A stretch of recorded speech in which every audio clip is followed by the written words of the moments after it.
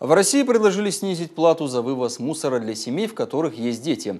Такую инициативу главе федерального Минстроя направила общественная организация «Деловая Россия». Нынешний тариф на вывоз твердых бытовых отходов составляет 100-150 рублей, но не учитывает возраст людей. Отсюда предложение.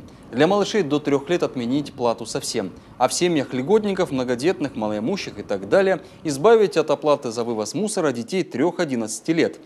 Кроме этого, предполагается ввести специальные льготы для дошкольников и для младших школьников со всех остальных семей, сообщает газета «Известия». К слову, эта инициатива предложена в связи с реализацией нацпроекта «Демография» и должна защитить интересы детей.